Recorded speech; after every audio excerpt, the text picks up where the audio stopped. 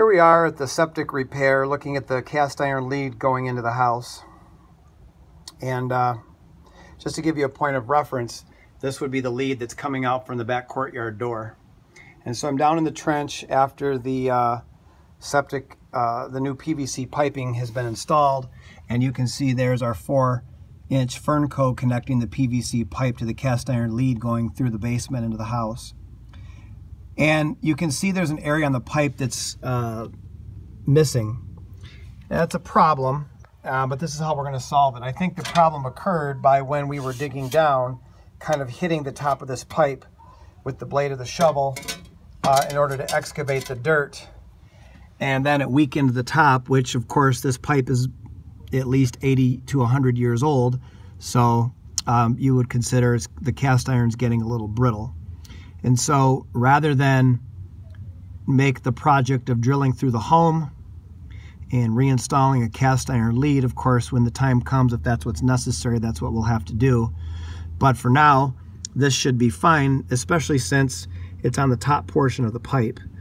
And so what we're going to do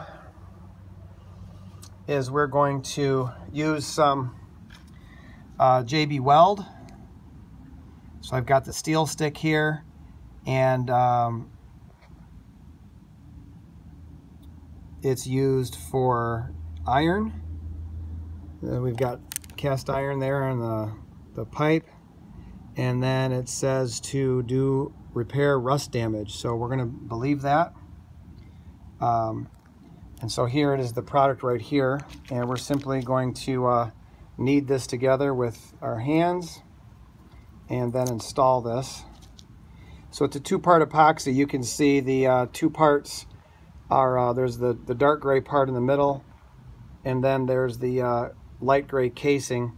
Once I start to knead these together, then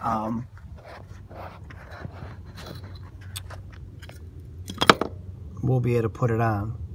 So what I'm going to do is I'm going to try to do this with one hand, is I'm going to knead this. Now usually epoxy begins to warm up. Hoping this is safe with my hands, as I'm holding this with my right hand and kneading with my left hand.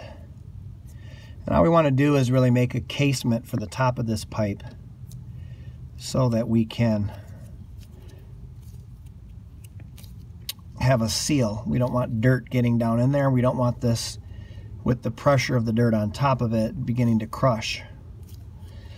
So we're going to case this in first with some steel epoxy, and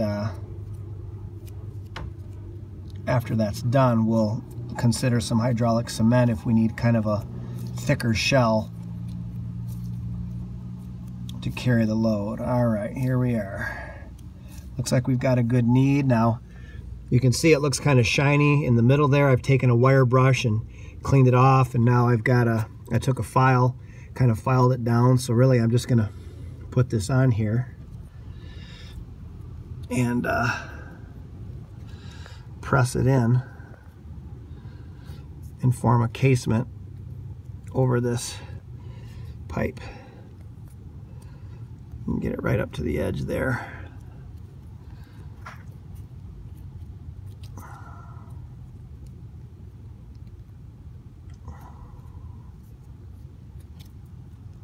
And that will harden there and stay there. And there's our pipe repair.